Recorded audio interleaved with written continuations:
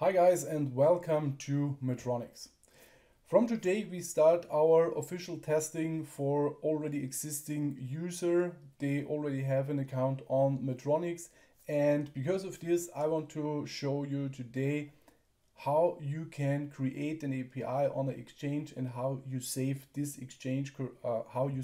API correctly into Metronix.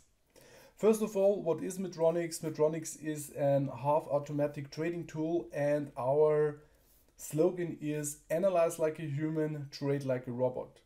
So we analyze first exactly on the market what we want to do, what is our target, which coins did we want, and then Metronix supports you to reach your targets and to get the coins that you want in your wallet.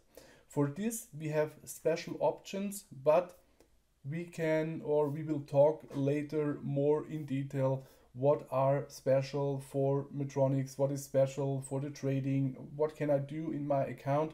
So today I want to just show you, or in this video I just want to show you how to set up a new API key, and then step by step with short videos you will get all the informations about Metronix.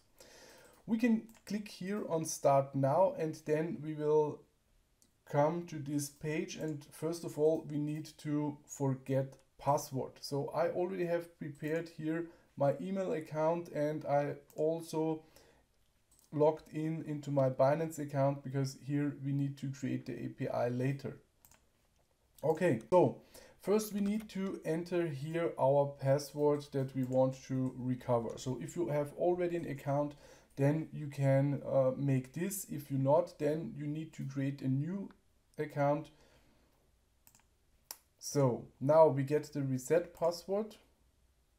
Reset. Now we have to set up a new password and reset. Okay, now we can log in here. So we enter our mail again and our password and log in. Okay. Welcome to Metronix. This is now the first step, and now you see here in the menu that we have here the menu My Exchange, and here we can save the API. Now let's go ahead. We need to log into our Binance account, or the account you want to connect with Metronix. So it doesn't matter. It's nearly everywhere the same. So we create here a new API.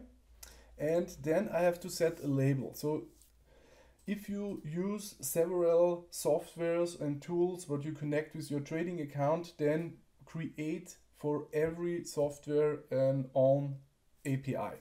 And then here you can set a label, and this is just a name that you can give the API key, that you remind, okay, if you want to delete it, that this is the API key with this software, and now I don't need it anymore. So we create here this API key.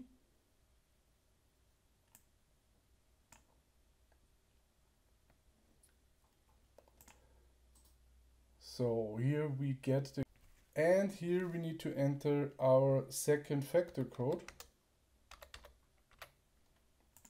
Submit. Exactly, and then we have create here a new API key.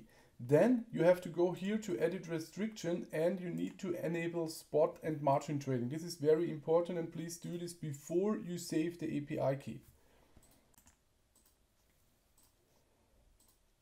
So again, we need another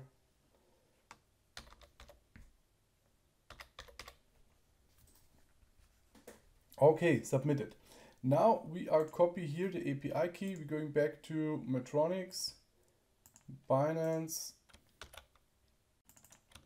We copy this also and connect. Okay, now we need to wait until the timer is gone, and then we will see if we have done everything correctly. Yes. So the API is now connected. You will see here an expiration date. But I have to tell you on this in this video, for MEXC Global you will see an expiration date so far because they don't provide it right now over API. So the most important thing is here that you are connected. So if you are connected, we have checked in the background that your API is open for trading and also for reading. Yes, if there is some problem, you will see here an error, and for Binance, we see now here it is connected. The expiration date is here the 22nd of December, and yes, we don't have any error, and now we can start trading. But more about this in the next video.